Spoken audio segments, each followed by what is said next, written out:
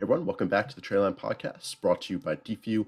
I'm your host, Richard Moglen, and joining us today is Tom Basso, a very experienced trader of multiple decades. He was featured in New Market Wizards by Jack Schwager, and he's a published author with multiple books, including the all-new All-Weather Trader. So, Tom, thank you so much for taking the time to speak with us today, and welcome. It's always great chatting with you.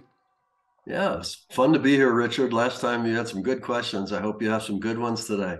Well, I'll shoot for that for sure. And just overall, how's everything been going recently? What are kind of your thoughts on the Um, markets and I'm right everything? now on a little drawdown. The stocks have been kind of going sideways, sort of range bound. I don't have the hedges on, but the market's trying to struggle higher, and yet it doesn't seem to be a full blown, massive bull move or anything. I usually take a glance at my sector timing in ETFs, and I trade 30 different sectors. And the reason I like to just get an approximation, because that's sort of a long-term trend following model, and it's measuring different sectors of the stock market. And right now I'm long 14 of the 30, which is less than 50%. Hmm. And that's an indication that the market in the stocks is not full-blown widespread. It's picking its segments that it wants to, run up, and then there's other ones that are getting killed. I mean, regional banks are making new lows.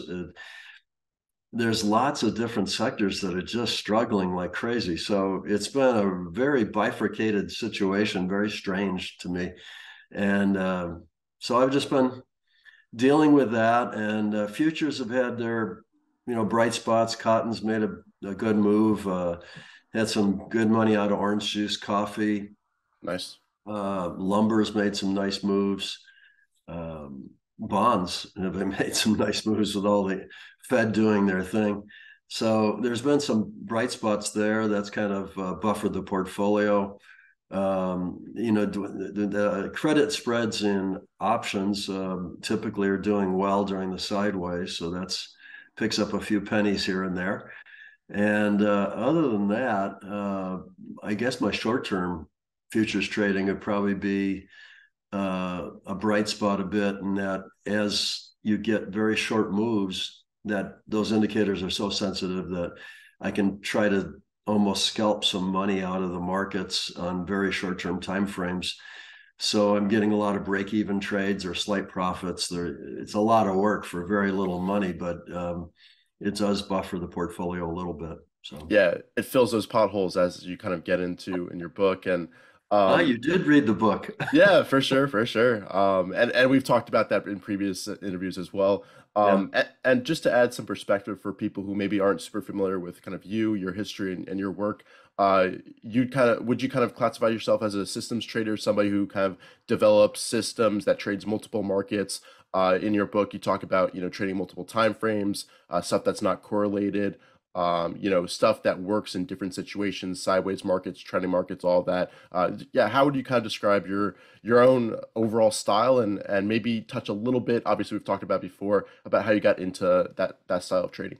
Yeah, it all started with chemical engineering, because one of the first courses you take as a chemical engineer is process engineering. And isn't trading a process? You've got data coming in, you're processing data, you're shipping out orders.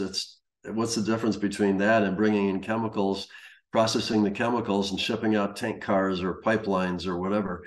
And so I always thought of trading in that kind of mental framework. And just like a chemical factory, that you have different products that you produce. And so just like in the portfolios, I have some long-term trend following with the sector timing of ETFs. I've got trading some NASDAQs on a shorter term time frame, 9 days, the indicators there.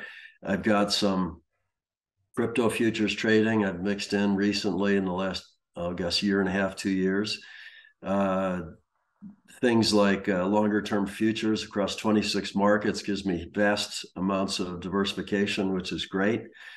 And some short term futures trading to try to play the counter trend move off of an overbought, oversold situation, to try to help buffer the potholes, as you said, in the track record, where the long-term trend following is just simply getting back to its stops and takes a Right. drawdown doing that. If I can jump on a trend in the opposite direction, sort of a counter trend move, if you will, then, but still trend following, just very, very short-term trend following. So it looks from a distance like counter trend trading, but I view it as very, very short-term trend following, and handle it that way. And when you get that going, that's buffering some of these pullbacks and keeping track records a lot more stable. So I do a lot of things, and I try to automate what I can, because as you would as a process engineer, you would always try to be more and more efficient. So I'm always trying to apply my math, statistics, and engineering skills to the process of getting through my trading day as efficiently as possible and as reliably as possible, with backups in place if I have a computer go down or have the internet go down and the power goes down or any of these things. I think that's kind of the way I approach trading, and I have all my life. So this is just kind of where I've arrived at this point in time, and I'm still trying to automate more things and still trying to add new strategies. And I don't know what number 10 is yet. I'm still thinking about that, but I'm up to 9 now, and of those, 6 of them are completely automated, and one of them is about to go live with the first testing this week. Oh, So cool. later on in the week. And so I'll be up to 7 out of 9. And the other 2 just don't lend themselves to automation. They're just once a week or once in a blue moon type things I have to do. And it's doesn't lend itself to it.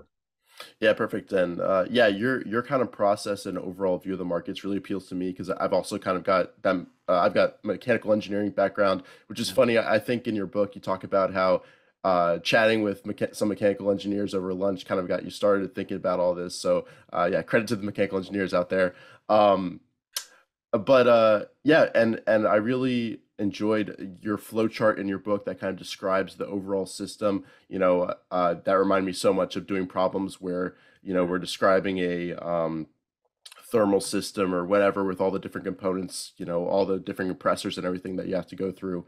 And it's a good way of taking into account the whole system, because I think there's some perspective when they first get into systems trading, it's just a buy sell engine, right? You just have to buy here, sell here, but it's a lot more than that, right? And that's kind of the Yeah. key theme of your book. You gotta think of the nuances, the position sizing, how to deal with volatility, all of that. So yeah, I love if you could kind of expand on that and what it takes to build a system, because Yeah, yeah. I was floored way back when.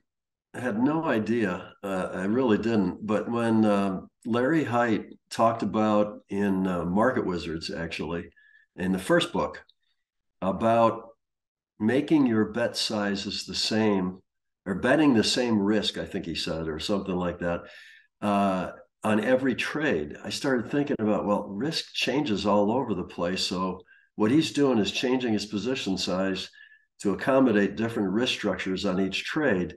That makes a lot of sense that he would say that, but I wonder how that would simulate out. So I immediately set the guys in the computer department over at Trendstat to do a with position sizing and without position sizing run. And I was floored at how much it improved my results when I had position sizing in there. Hmm. My return to risks went up, my drawdowns were lessened. It did shave a tiny bit off my returns, I'll admit that. But for the smoothness, no question, I want that smooth, and the clients want the smooth. Peace Believe of it or mind. not, I mean, clients are all about returns, but if you have to go through nightmarish ups and downs to get there, you'll never keep your clients. The clients will leave you. And so all your good work is for naught, as Hmm. you're managing no money.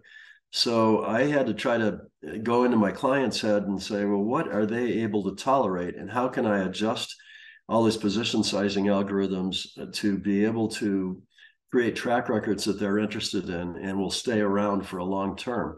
Today, my own objectives are a little different than when I was managing money for clients. I can tolerate far more risk, but being in retirement, I don't quite have that need. Hmm.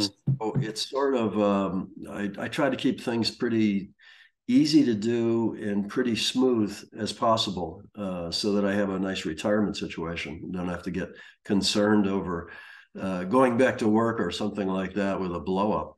And but a complete trading strategy, if you really look at it, once I got position sizing in there, then there was the aspects that clients would ask me, well, what happens if you're so automated? What happens if the electricity goes off? Yeah. And what happens if the internet goes down? What happens if you lose, you know, so and so, your head trader, keels over? How does that affect everything? And then those are all legitimate, good questions. And you start thinking through, all right, well, why don't I design a disaster day where I take half the crew and we go to a disaster location, try to run the company off of backup computers and backup software and everything else, and then take lots of notes, because it's amazing what you find out when you're trying to run a backup. And then run the crew, the other half of the crew, a skeletal crew, would stay at Trentstadt and continue to run the normal stuff every day. So we could compare notes at the end of the day and learn a lot about what we didn't have prepared well and get better at it. And I think a lot of traders should try to do that. I know that I have had to run off of my laptop in a Safeway cafe off of their internet, my processes, and it was not easy, but I got through it. If you don't have backups like that, man, the stress levels just go through the roof, and you can't be Mr. Serenity if you have a lot of stress. So I try to think through those things, and I talk about that in the book. And the kid that gets sick at school, and you get the call from the nurse saying he's in the nurse's office and we can't get him back in class because he's really sick. Somebody's got to come pick him up, something like that. And you're day trading. All right, well then, what's your plan? Right. I had just the other day, I was doing some day trading while I was working on, I guess it was something for the new house remodel. I was working on some electrical drawings on some CAD cam that I had on my computer. So over on my other screen over here, I'm doing a little day trading. And I just had put orders in, and the orders were about to get hit when my wife called and said something about, I was in the golf cart and it just slammed to a stop right at a busy intersection. And I'm safe and over on the side of the road, but the golf cart is still out there and I don't know what to do. So cancel, cancel, cancel, jump in the car, go save the golf cart.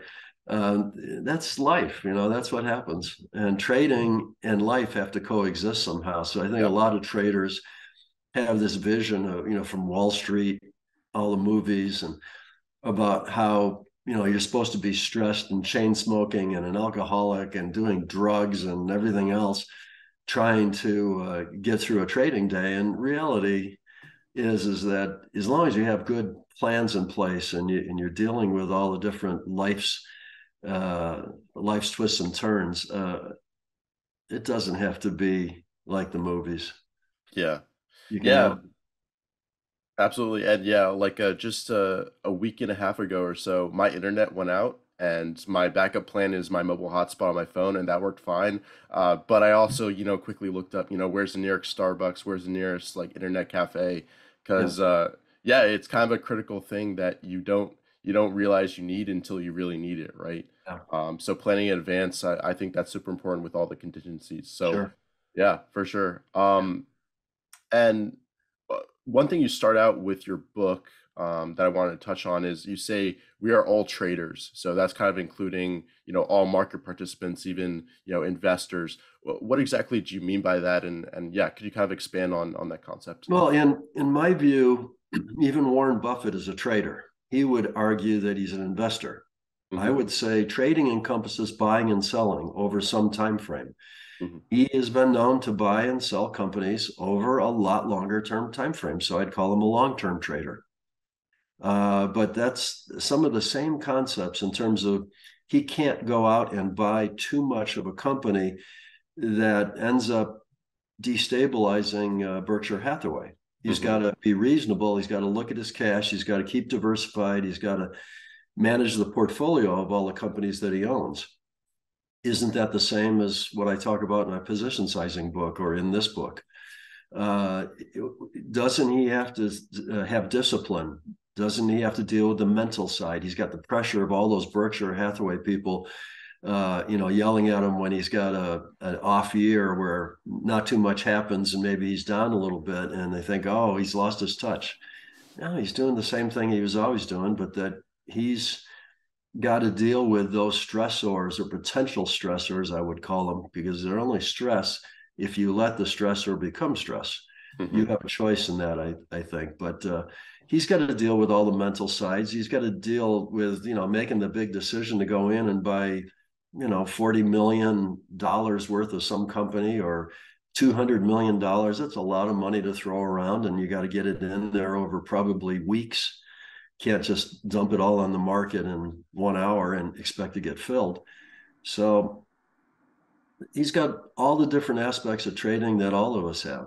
And if he wants to consider himself an investor, that's fine. But when you put the word investor on you, it seems to me it's like an excuse to be lazy and not think through some of the important aspects like position sizing, like having your objectives exactly defined so that you know what your exit strategy is and when your exit strategy is.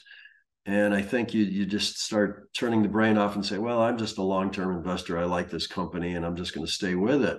And then you watch it go down 50% and you're starting to think, this company's struggling now. And, do I sell out or do I hang on? Like what? And then you got all this angst. Hmm. And if you were a trader and you had all that well defined, you'd either be out or you'd know that, hey, it still hasn't met the criteria for me to exit. So I'm going to suffer through the 50% down and stay with it.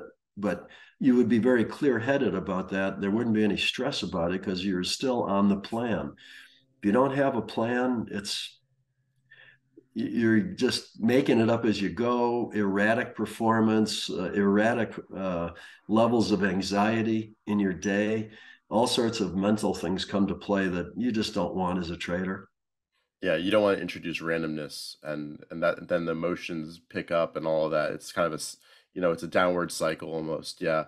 Exactly. And and what would you suggest for people who are more long-term minded, who maybe, classify themselves as investors? How can they mitigate risk and attack risk and make sure that, one investment can't, take down the entire portfolio and they've got systems in place so they can manage things and overall long term they'll be successful. Well, what I do in longer term type strategies that I'm running for myself is just to try to push out the time that I'm measuring with my indicators. So in the case of my sector timing ETF thing, my stops on the long positions are running 50-day indicators. Hmm. That's getting to be, there's about 21 trading days a month. So 50 days is kind of like 2.5 months of data that I'm smoothing out and ignoring pretty much everything inside that. So when you're starting to measure out, 2 to 3 months of data, you're going to get rid of a lot of the little ups and downs that you see the market goes through, and you're going to pick up every major bull market, and you're going to avoid or short every major bear market. But you're not going to trade a lot. And so your tax situations, you're going to get a lot of positions that maybe get to long-term capital gains. So it's tax efficient, and it's also doesn't require a lot of work except to update the indicators every day and then move your stops appropriately and you're done. It's pretty easy. So that's the first thing that you can think about.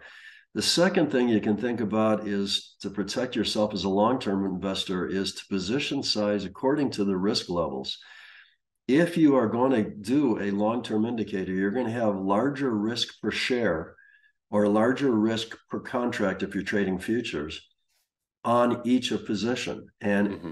when you have a large risk per unit, you want to have a smaller position size commensurately. So, simple example, you take $100,000 portfolio, you decide I'm going to risk 1% or something to any one position. So you want to buy XYZ, and 1% of 100,000 is 1,000. And let's say, just to make the math easy, the stop loss from where you're going to get in to where the stop loss is $1,000 per share. Well, you only can take $1,000 per position. So how many shares should you buy? One. Hmm. And just do that and keep doing it across a lot of other things. Could be some futures contracts you can mix in. Do it like I'm doing with sectors. I got 30 different sectors, and I got 14 of them long, and I've got 16 of them out and in money markets right now. So you got a very bifurcated market, but the ones that are going down, I'm just sitting in cash and letting them fall. And if this market caves in and the rest of the 14 go to cash, I'll be totally in cash, and I'll have hedges on if I need to have any long exposure hedged. So I've got plans in place to deal with it. And a lot of people just, they put it out of their mind, and they kind of know that there's bear markets, but they haven't seen one in a while. So we don't have to worry about that. We're just going to go along and hope for the best. And it's sort of like gambling. I mean, it's like another pull of the slot machine or something. It's a weird mentality. I prefer to try to have plans in place for just about whatever the market could throw at me. And it's just a whole lot easier on the mind that way. For sure. And yeah, I think, given the bear market we just kind of experienced or maybe still in, depending on how we do from now, people are kind of learning that. And, there's the common idea that you have to have your money working for you all the time. And if you're not in, you're going to miss the bottom and all that. But you're trying to get the trend. You're not trying to pick the exact bottom, which kind of, it sounds like your systems are in place. So, once that trend is established and it's working, that's when you enter and you try to catch that longer term move, out of any correction, out of any drawdown like that. With Yeah. more capital because Right. you preserved it. Right. If you preserved your capital, then when you get to buy again next time at lower prices, you can buy a lot more shares now. Maybe you buy 2 shares of that example that I just gave you instead of one. But yeah, it's to me, it smooths out your track record, smooths out your mentality, and you have a plan. I mean, the market's going to go through up, down, and sideways. Yeah. And I think a lot of people just lock onto the up for some strange reason. And we've had a lot of up in the last decade, probably more than the last 100 years statistically. It's been concentrated to the upside. And with inflation, I think stocks do have an upside bias. That's why I run 21 days to get in, 50 days to get out. So I biased it to the upside. But that being said, bear markets, 50% down, I don't want 50% down in my retirement account. Yeah. That's not going to be a good period of time. So knowing that there's bear markets that come along, why not create some strategies to exploit bear markets? My NQ timing that I mentioned in the book was a 9-day set of indicators, and I go long and short. It's really easy to do. It takes me seconds every day, and it's even automated, even though it only takes seconds. And it's easy to automate because it's so simple. And it gives me an exposure both directions on a shorter term time frame. And I pick up every major move with it, up or down. And so if the market's crashing and NASDAQ's crashing, I'm cleaning up. And that's helping offset other, losses in other parts of the portfolio. And it's all good to keep it stable.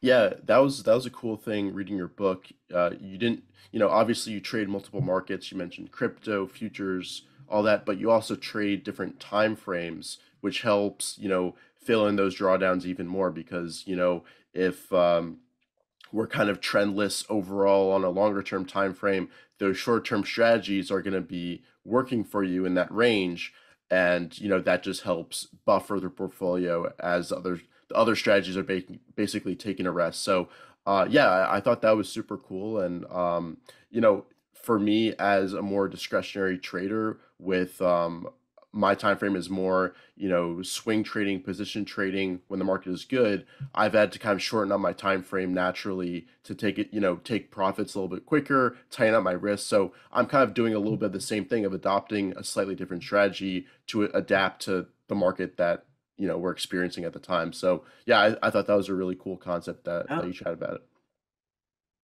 Yep. I, different markets, different time periods, different indicators. Hmm. I have basically four different time periods from very, very short term, like a day or two for the indicators, all the way up to 9, then to 21, then to 50. Those are kind of where I concentrate a lot of the work just to separate the time frames out. Right. And so if you think about what that means, it's like 2 week, well, it's daily, 2 weeks, maybe about a month, and maybe about 2.5 months.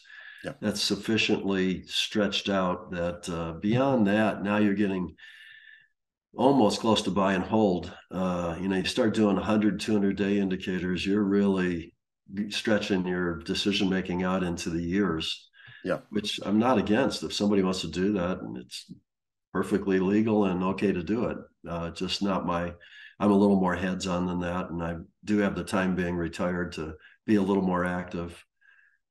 So, but diversification by markets too. I mean, geez, I'm at 26 futures markets. I've got 30 different sectors and ETFs, trading crypto futures on top of that, and NQs, and um, there's a lot going on. At any one time, if it's fully loaded, I'm probably up to about 60, 62 positions or something in the portfolio with 9 different strategies. And so there's a lot of stuff going on under the hood.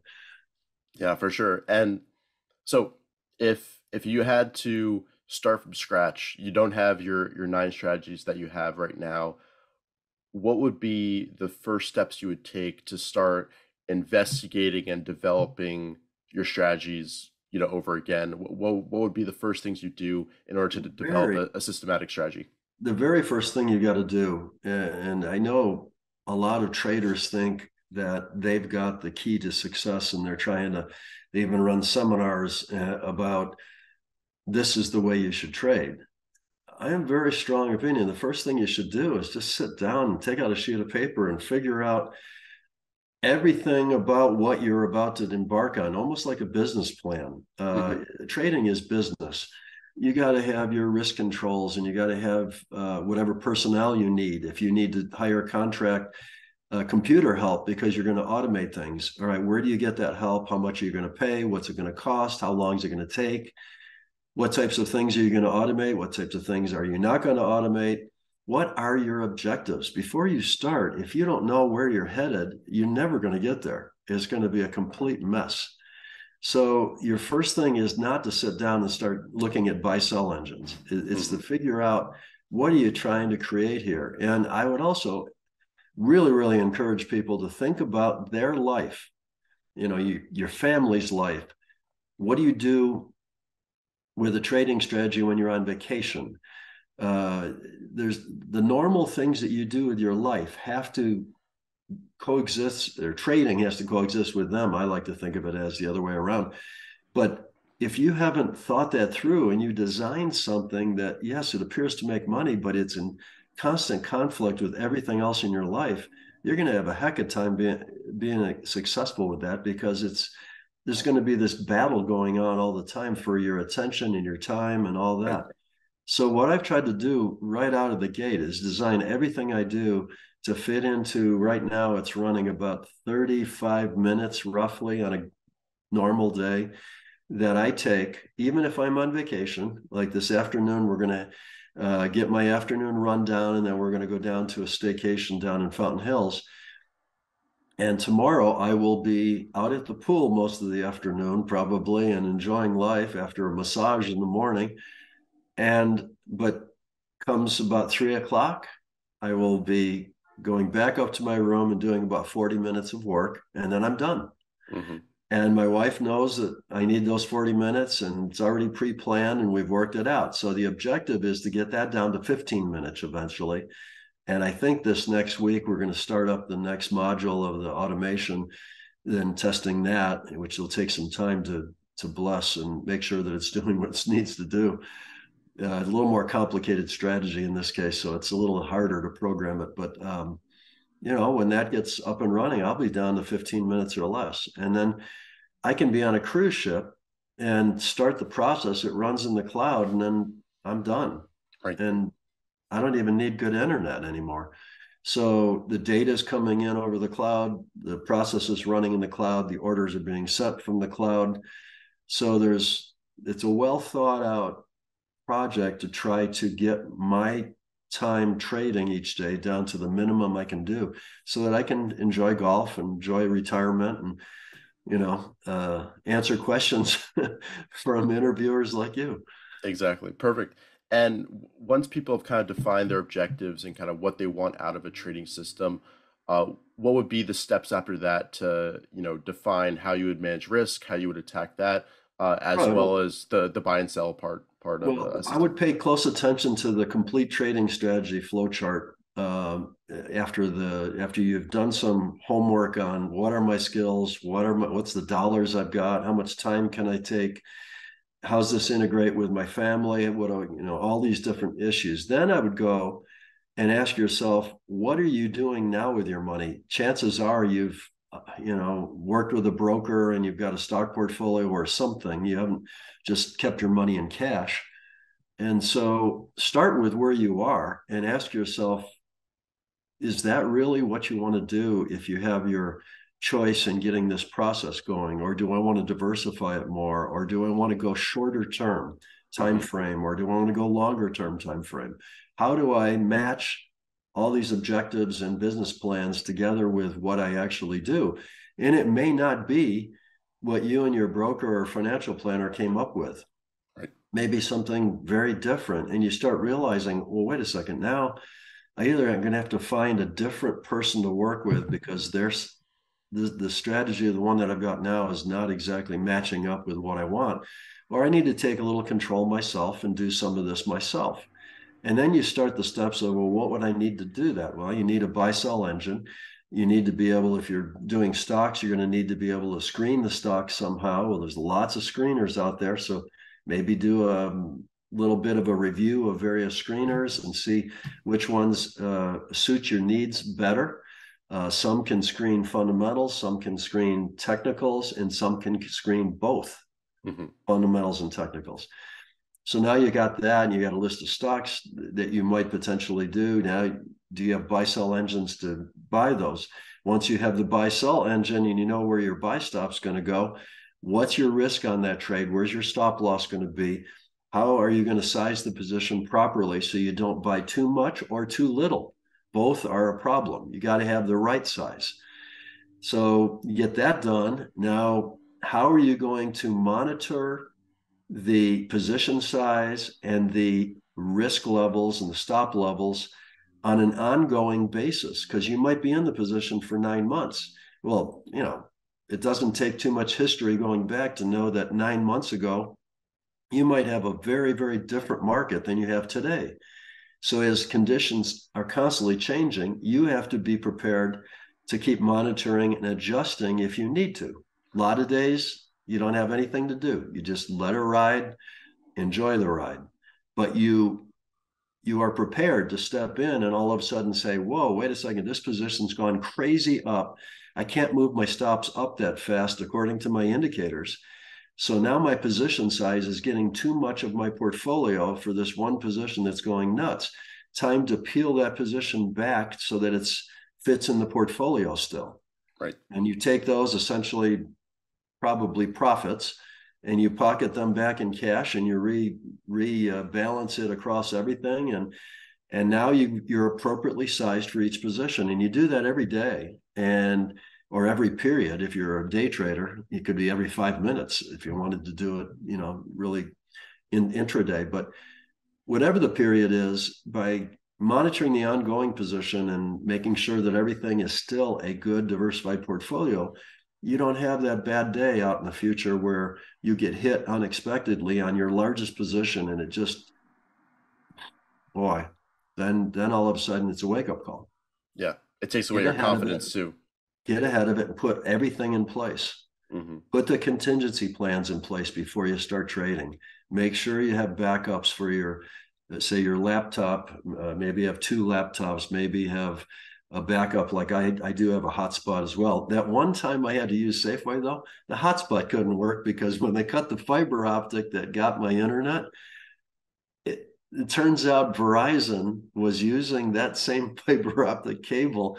So we had no cell service. We couldn't even call and tell Wow. anybody the internet was out. They knew because they knew immediately that, the whole city of Payson went down. We were up here in the mountains.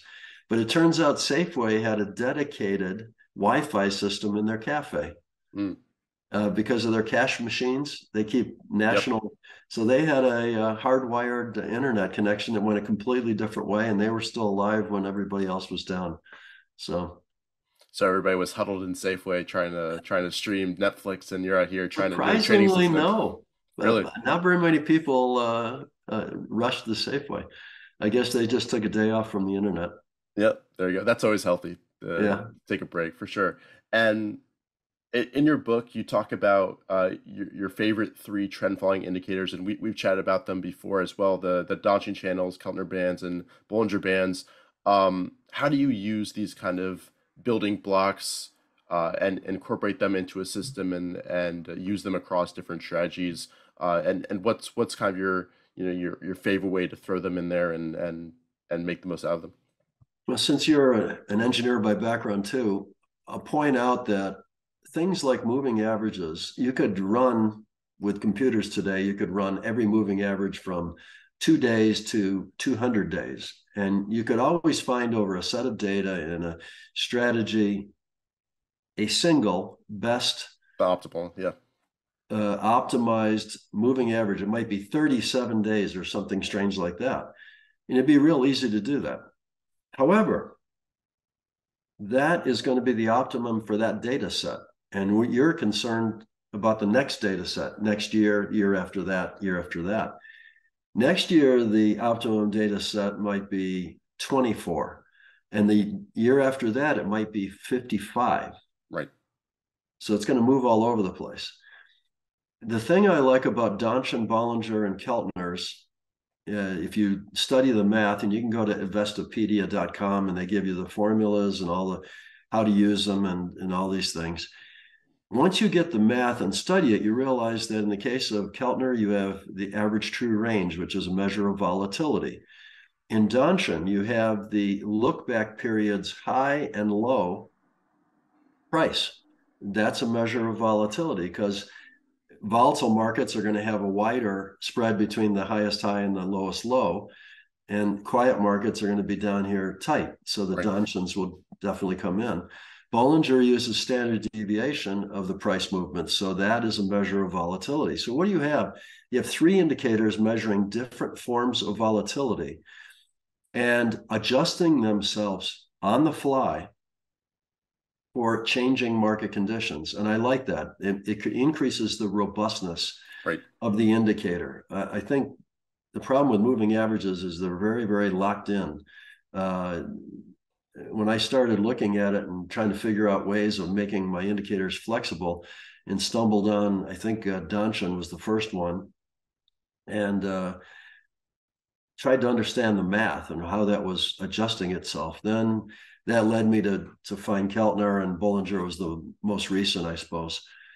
And I actually got to meet Bollinger himself. So that was at a conference, and that kind of triggered me to evaluate that. That was many years ago, like 20 or more. But anyway, what I like to then say, all of these indicators have sort of a high and low band.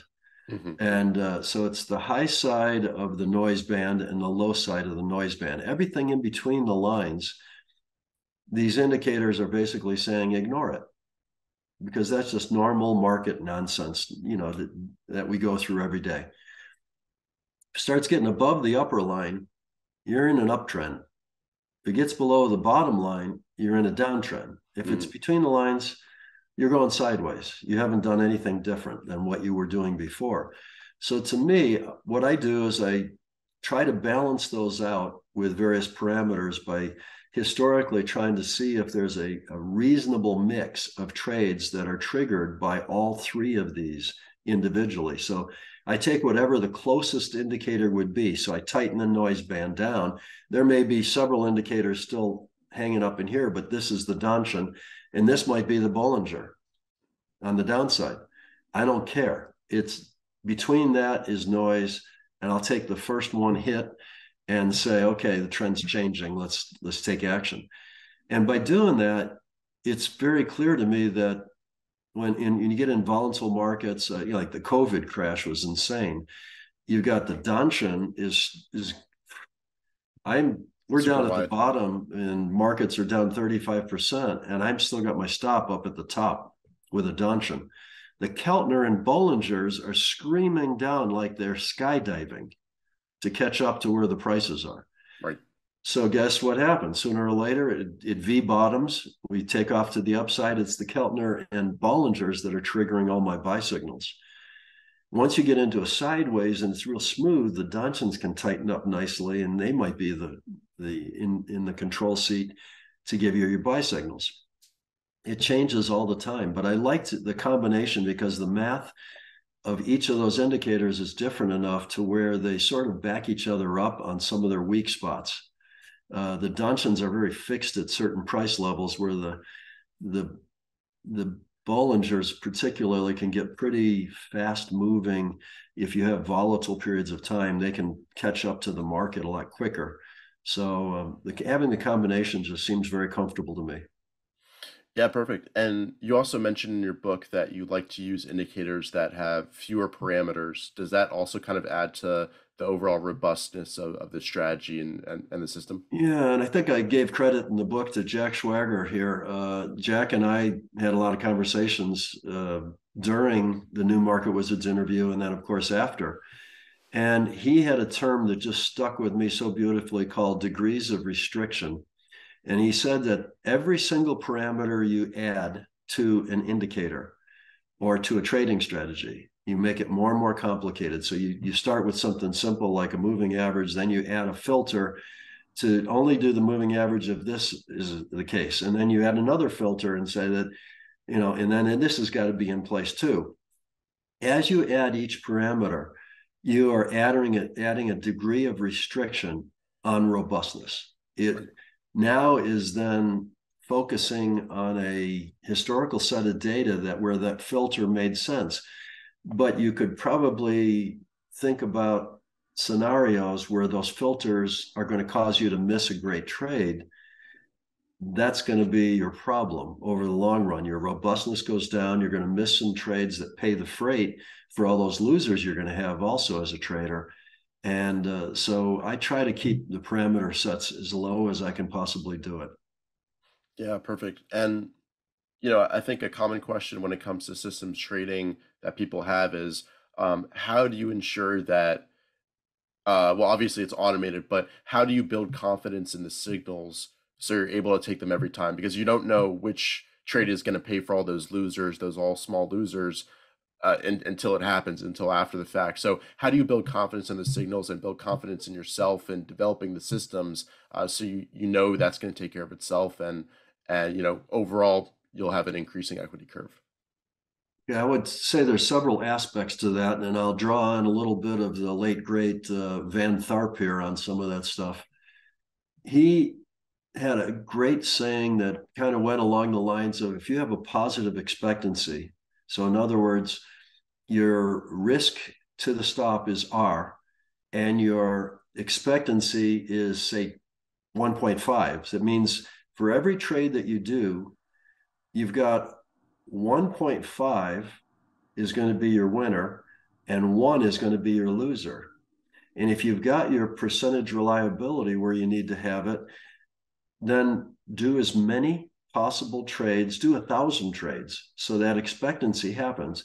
It's like being the casino Yeah. and knowing there's an expectancy that you're going to take in 100% of the revenues on the slot machines and pay out 92% of those revenues. That means you need to have 1,000 people playing slot machines, and you're just going to pick up that 8% difference over all of their play like clockwork, because you've got the thousands of data points that you need to do. So I like to think in terms of my next 1,000 trades. It does a Right. lot of things for you mentally. It means that this trade is not that important. don't get stressed over this one trade. Think about, what do I have to do the next 1,000? So positive expectancy needs to be there, and that builds confidence. But then also thinking about your next 1,000 trades also builds confidence, because it de-emphasizes any one trade, and it takes away the fear of everything's riding on me making the right decision here. It's just another trade. It's like taking another breath. Do you get all, I mean, if you don't take the breath, you could die if you think about it. But nobody thinks about breathing. It's just a natural thing you do all the time. And it's kind of the same thing a trader does with his next trade. It's just another trade in your next 1,000. Yeah, I love that. And how do you go about estimating future expectancy? Because obviously you can back test, but there can be bias that gets input to the system based on the data set you're looking at. What do you do kind of to kind of gauge the potential effectiveness of a new I, strategy or an existing one? yeah, I take historical simulations with a very large grain of salt. They're a more of a guide to how the math and the logic works. And I like to look at how many trades am I going to get per year out of that strategy. So I get a sense of how much time is this going to cost me?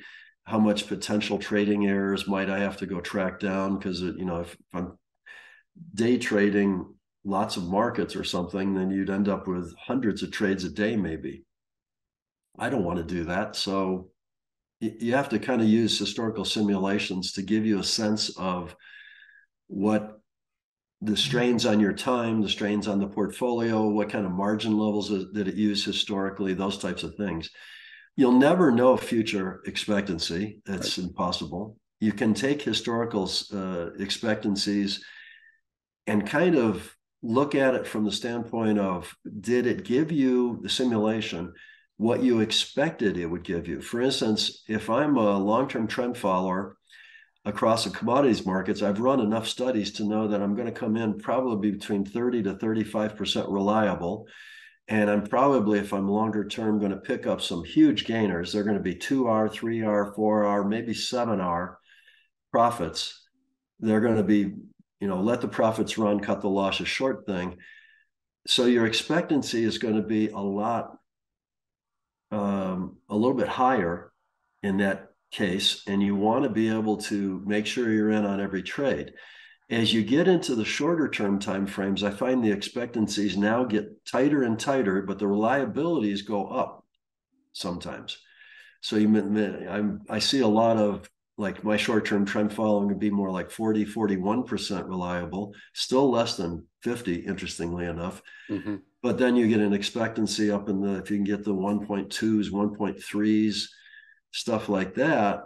Now you just have to kind of do a whole lot of trades. You just got to get to your next 1,000 trades. Well, that's going to be easier to do on the shorter term because you're going to get a lot more trades. Hmm. So you got to do that. And then that gives you the sort of the marching orders for that particular strategy. In the case of the short-term ones, you're going to get a lot of trades and you're going to have a much more slight profitable edge, but Hmm. you're going to multiply that out by a lot of trades. The long term is going to be dependent on a few trades that really clean up, but you're in general going to do a lot less trades, so a lot less work. Very different personalities. It's like having 9 kids and you love them all, but they all do different things and they all have different personalities. It's sort of that kind of thing with trading strategies. But Yeah, that's how I build my confidence that way. I try to, in historical simulations, get the expectancies and take them with a grain of salt and see what ballpark I'm in. And it kind of tells me what I'm probably going to expect in general. I don't get obsessed with the exact number. yeah, that's really interesting. I think, yeah, I've never really thought about that way. For the longer term strategies that occur, on a higher time frame, you're looking more for a good risk versus reward edge, as you mentioned, but you're not necessarily expecting a 60% win rate, 70% win rate, which is, yeah, that's pretty high. But 40% when you've got that good risk reward, that's perfect. If Um, I ever saw a 60% reliability out of a long-term trend following model after having run probably thousands of cases over my lifetime, I Something's would up. say there's a flaw in something. The program screwed up, the data's messed up, or something. I'd go look for the Right. problem. I wouldn't believe it. Yeah, yeah, perfect. Yeah, that makes sense. And to finish the thought, yeah, on the short term trades where the edge is a slider, you're just looking to turn over the portfolio and get into the next trade, and you can have a higher win rate, just on those You time can. frames. Yeah, that's super interesting, and I think that helps people out. Um, who are kind of developing, just discretionary trading systems, right? Because if they're more short-term day trade focused, they're gonna, emphasize win rate, and if they're more longer term, they want to get that risk reward in order. So, yeah, I think that's super cool. Let's see. I think one thing I did want to touch on is, and it's something you talk about in the book, is total portfolio risk. So I'd love to hear kind of how you approach, not just risk on a single position, a single trade, but how do you think about it with regards to the overall portfolio to make sure, that's never getting out of order and, yeah, really, This came distracting your from account. my money manager days when you have everybody scrutinizing your track record 6 ways from Sunday. And I tried to analyze, okay, everybody's obsessed with this drawdown thing. Where do drawdowns come from mathematically?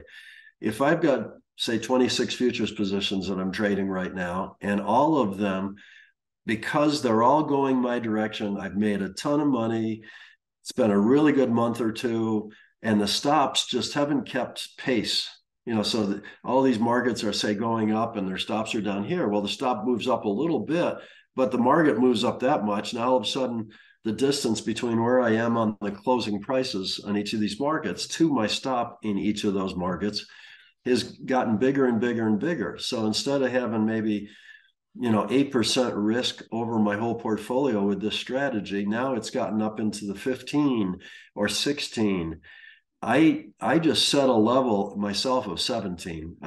It was an arbitrary decision, but I felt like around 17%, less than 20, in other words. If every one of these positions in my portfolio went back and hit the stop, that's what I'm going to take a hit, Right. 17% right off the gate. Now, that requires 100% correlation, which doesn't usually happen. So that I've got that working for me to keep it less than 17. The other thing that you'll find is that when you get into times of crisis where markets reverse on a dime, a bank has collapsed, a war breaks out, Saudi Arabia shuts off the spigots or whatever. I mean, there's just so many different things that can happen out there. Another pandemic. Um, what ends up happening then is you end up potentially going closer. All your markets will tend to get closer to 1.0 or minus 1.0, and I call it lockstep. Hmm. It's a term we sort of invented at Trendstat to just be able to talk about the conditions that exist, usually for a few days, maybe a week, where all the markets go your direction as a trend follower, or they go against you all at the Hmm. same time. So you have some of the wildest swings in your NAVs and your assets and equity during those periods. And so the interesting thing is you can do all the correlation work you want in your life, but when the crisis comes and everything starts correlating at 1.0 or minus 1.0, that work on correlation goes out the door. Right. And it just seems like, okay, you might have done history right, but you're not dealing with this very well. So I just assume that it's 1.0. And if you just add up the risk on every position and assume that it's 1.0, then I know I can max out at 17% maximum risk to equity. And I just add them all up, boom. If it's over that, I peel off proportionately all the positions down to where I get below 17 again. Yeah, perfect. What that tends to do mathematically is it will reduce your next drawdown because sooner Hmm. or later it's going to happen. And it's going to happen when all the markets are hitting their peaks and you're slaying it. You're making so much money, you can't believe it. That's when your drawdown is going to start. And by making sure you've managed that total risk, you've actually slightly minimized your next drawdown, the start of the drawdown. Yeah, perfect. And that 17% number, that fits well, with what I kind of personally like to do. If I can stay within 10 to 15% of account all-time highs on a draw on when the market goes into correction, I feel like I've done a great job because Oh yeah. you've set yourselves up well to capitalize from, when we come out of that drawdown and there's the next trend. So yeah, that's super interesting. And going back to developing strategies and all that, and this might add complexity to the system, unfortunately. Have you thought about using any kind of artificial intelligence-based strategies and taking a look at those, or you're kind of sticking to the indicators and the approach that you've developed over decades? Yeah, we tried to flirt at Trendstat with very early forms of AI, and it was in pattern recognition mode. And we created such large historical databases, we almost couldn't find the PC data bases to keep all the data and not blow up the machines, sort of. But what we came to the conclusion was is that the computers or AI could actually recognize from when we tried to describe what market movements had happened and have it then store the subsequent price action that comes out of that uh, pattern, let's say, if you want to call it that, Hmm. save up all the patterns, and then look at a pattern for the future. Like today's pattern would be number 317, go down the database, it matches up. And historically speaking, when 317 occurs, 67% of the time it does this, Right. plus whatever, how many percent. And what we found happening was very interesting, I thought, but kind of makes some sense, I guess. Everything gravitated towards 50-50 Hmm. over time. If you did an out of sequence, just did the first year and learned in the first year, and then you went and did it in the second year, and you did it in the third year, and you plotted all of these different reliabilities of what was happening, it was constantly gravitating towards randomness. It was not helping at all. So I became disillusioned with that, and we stopped that effort. In addition, I would argue that I just did a chat GPT question of who is Tom Basso, and I got a response, and that a hedge fund manager and a money manager and all that stuff. And it interestingly enough said, and Trendstat manages uh, up to $600 million for clients worldwide. Manages is not appropriate. Managed, Right. because I'm retired for 20 years. So it missed that. So it wasn't quite perfect. And then there was one other thing. It talked about the various books that I had written, but did not include the new one because the information was too new. And I'm sure 6 months from now, with the all-weather trader being a bestseller in 4 categories, ChatGPT will figure that out, find it someplace, see that it's being sold, see that I'm the guy that's selling it, and tie that all together. And the response will include 3 books now, and it'll give the names appropriately, but it's still not there, you see. So AI is nothing more than, to me, a very, very smart program done by human beings who created it, who goes out and scours the entire universe of internet sites and information and articles and books and everything else, and absorbs it into a massive cloud-based database. Right. It is only going to be as good as all of those databases and all those websites. And if there's inaccurate stuff, like apparently what ChatGPT picked up on my background, it was good. It covered a lot of good stuff, but it wasn't perfect. And I think that's the problem with AI in terms of trading too. I don't think it's a panacea. I don't think it's going to be able to do some of the things that I've been able to do as a human being and being creative to create the code and the strategy Right. that suits my needs. I think trying to rely on AI to do that is, for starters, if everybody uses the same AI, it's going to come up with the same answer. How's that going to work? Right. If somebody's trying to buy, who's going to sell? I don't know. It just doesn't make sense to me. Yeah, and kind of what you mentioned, it might miss one or two things, which kind of introduces randomness or introduces more risk to your system. It might need more oversight and stuff like that. So yeah, I think that's interesting, and makes sense for sure. We'll see.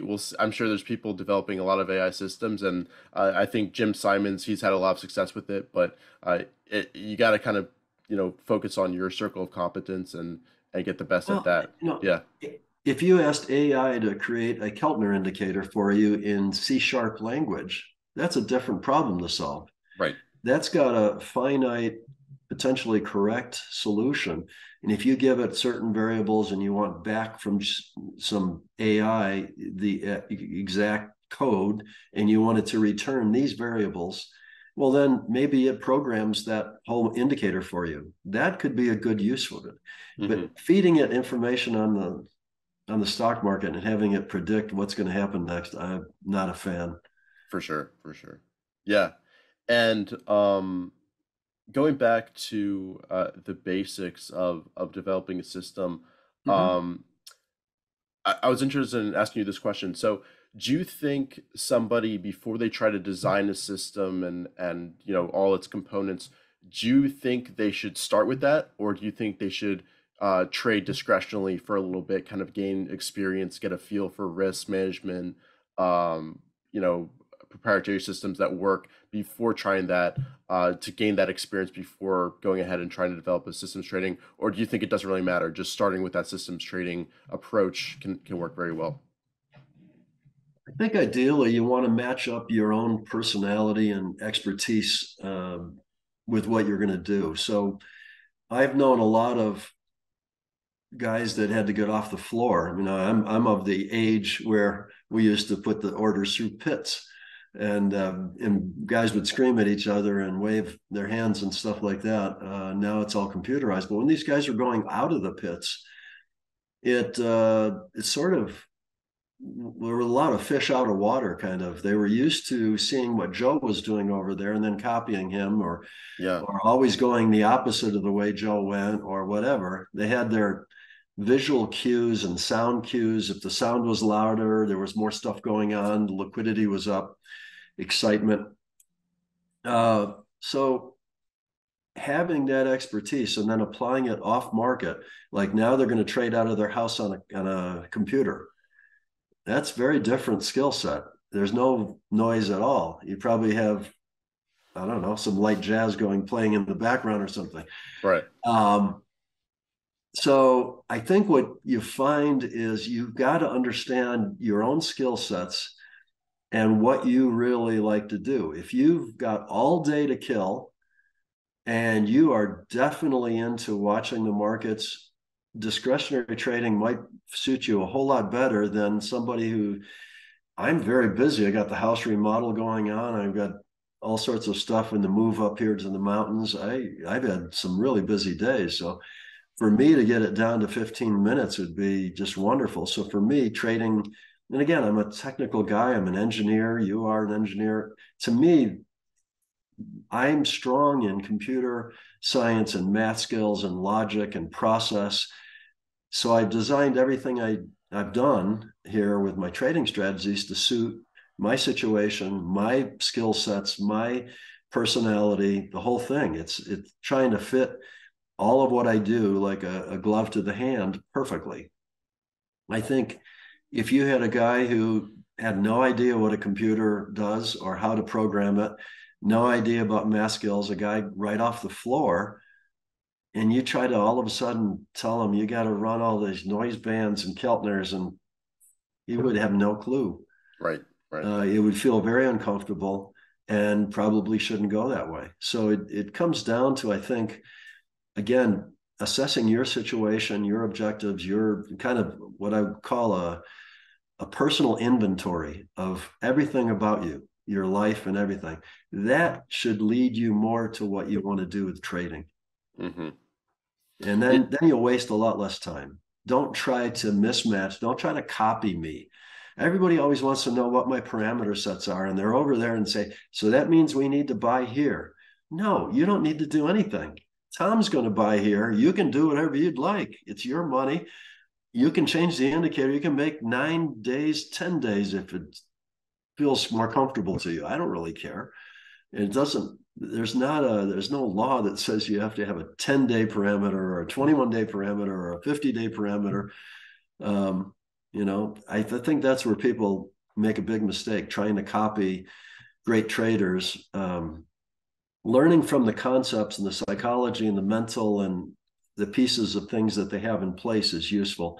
Trying to copy their parameter set, if it doesn't fit you, is useless. It's probably counterproductive because you're trying to do something that you're not capable of doing or that you really don't feel comfortable with in the end. You're just going to make it hard on yourself.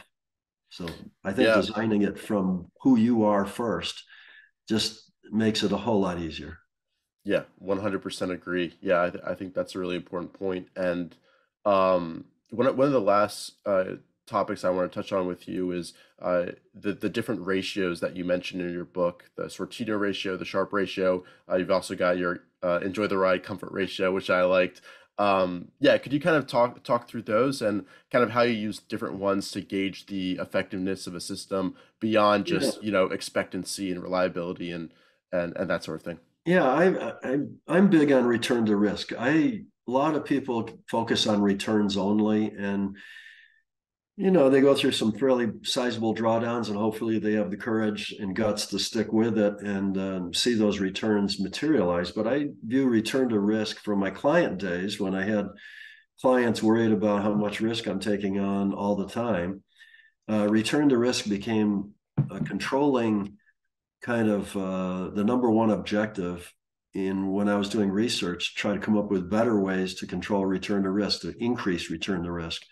And the common ones, the famous one is, of course, Sharpe ratio. And Hmm. you look at the math behind a Sharpe ratio, I don't know why anybody would use it, especially for things like futures trading where you're two directional because you've got stock markets that go down and up, and they're saying that risk is the same, whether it's up or down. That's ridiculous. Sortino improves on that by taking only the positive or the negative standard deviations as your risk, which makes a lot more sense.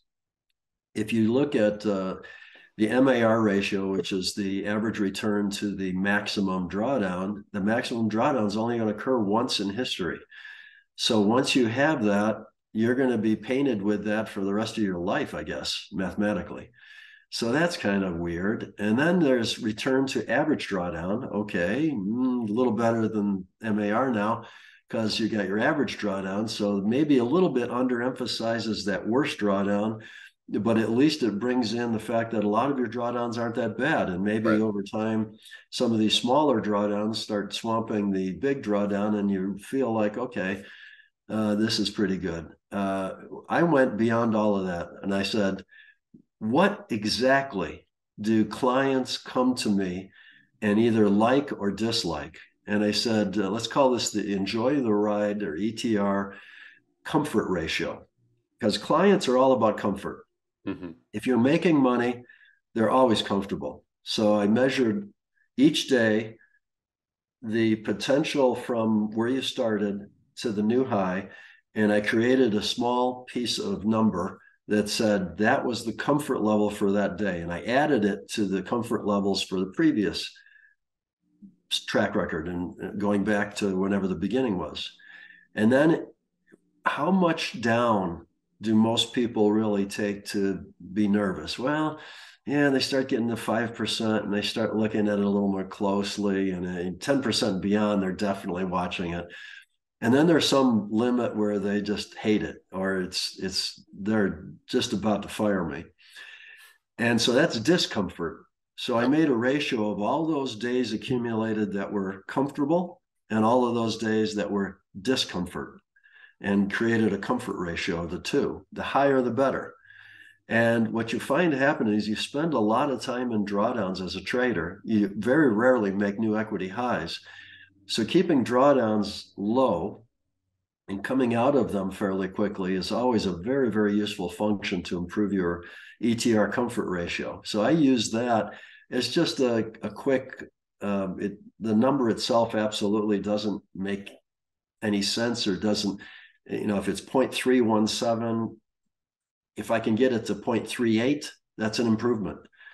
If I can get it to 4.5, that's even better. Right. It's a measurement, and you can use it to look at one strategy or one approach to another over the same time period and see what kind of different comfort levels there might have been historically using those strategies. So it's just one more measurement, but to me, it strikes more at the heart of what investors and traders really look at when they talk about return to risk. And I think most of the traditional Sortinos, Sharp definitely, Sharp is my least favorite of all. Sortino, I'd say Sortino and MAR are probably the most widely used, easy to obtain, quick look at a historical simulation. But if you can program the ETR comfort ratio in there, you're striking at the heart even more of the problem. So that's kind of what, and I just I look at my historical simulations. I try to maximize return to risk. Hmm. Try to ask myself over and over again, what ways, I mean, the multiple strategy trading, what am I doing there? I'm spreading the risk over extreme diversification. Why? Because it reduces the denominator, the risk, because it's hard to make all of these things go down at the same time. It may also prevent some of the upside, but the denominator gets to be a lot more important. That risk has got to be maintained and reduced as much as possible. And then let return go where it may, to Right. the extent that you can keep risk under control. And that's how you maximize your return to risk and get your numbers, much more up into the level where you can be an all-weather trader. Perfect. Yeah, Tom, I think that's a great place to leave it. I think that's a really important point. It seems like with the ETR comfort ratio, you can almost tailor that a little bit to your own specific levels of comfort and discomfort, which makes Yeah. it much more applicable to you and how you like to trade. So, yeah, that's super interesting. And I'd love to, ask you where can people learn more about you, your system? Obviously, you've got your website, and definitely people should check out the new ETR. book. I But have yeah, my own golf shirts.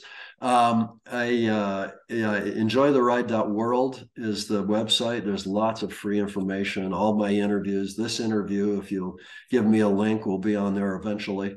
for sure. So yeah, all the interviews, those are all free. There's lots of recommended books. There's lots of resources for the futures industry for those who want to go into futures trading for clients. There's NFA and CFTC types of informations, just a lot of stuff, a lot of philosophical stuff. My hedging strategy is completely outlined there, so you can see what I do with my hedging. There's, panic proof investing. There's a book on position sizing that I wrote, and the most recent one, The All Weather Trader. That's access to where you go buy those, but you can go on Amazon or iBooks or whatever. They're all over the place. And I don't know what else. There's lots of other stuff there, but that's one way to do it. You can also follow me on social media. I think I've got like 50,000 Twitter followers. Just look for at Basso_Tom, and make sure you only do that one. There's lots of variations on that theme Yep. that are imposters. And I've had friends scammed thinking they were talking to me and they weren't. They were just getting scammed. So be very careful. Facebook seems to be the worst now. They seem to be doing nothing to get my imposters off the books, but um, Twitter has been pretty good. And lately, it's been a lot less imposters on Twitter since Musk takeover. Yeah, I'm good. also on LinkedIn. I'm on MeWe. Uh, we got a whole bunch of places you can find me. Yeah, perfect. We'll make sure to link the right links down below in the description for people to find. So, Tom, thanks again for taking the time and chatting with me. I always learn something new, so I really appreciate it. I'm sure everybody watching it as well. If you did, please go ahead and take the time to leave a like down below and subscribe to the channel. And Tom, thanks again. This was a lot of fun. Yeah, Richard, it was great. Let's do it again. Yeah, sounds good. All right, everybody. Thanks so much for tuning in, and yeah, take care and see you guys in future videos. Peace.